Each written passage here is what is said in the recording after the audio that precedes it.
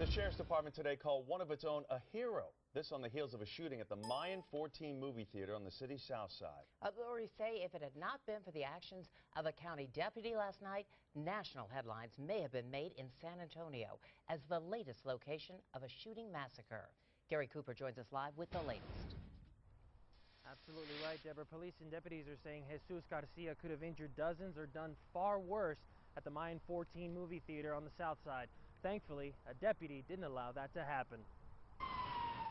When news of the shooting at the Mayan 14 movie theater broke, it brought thoughts of Colorado and Connecticut. In this case, Sergeant Lisa Castellano was there, and she did something. Where the action she took prevented a lot of more people from getting hurt or even worse, killed. Police say on Sunday night, Jesus Garcia went to the China Garden restaurant where he works. Officers say he and his girlfriend, who also works at China Garden, had an argument. There may have been a breakup between the two, and he was having a difficult time dealing with the breakup, and that's what may have set him off to come over here and commit this act. Deputies say Garcia started shooting, shot the front door, then ran outside and kept shooting. This truck was shot as Garcia ran to the Mayan. He entered the lobby.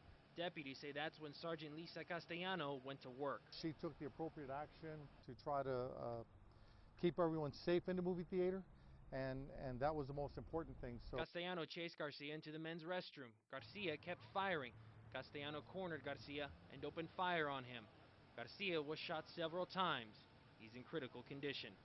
The Sheriff's Department said had Lisa Castellano not been there, the situation could have been far worse. She's an experienced veteran, and she has her commission as a peace officer. And so, like I say, we're fortunate that she's very well trained. Garcia was taken to SAMC. He faces one charge of attempted capital murder, and there could be many more charges once the investigation is finished. Reporting live on the southwest side, Gary Cooper, KENS 5 Eyewitness News.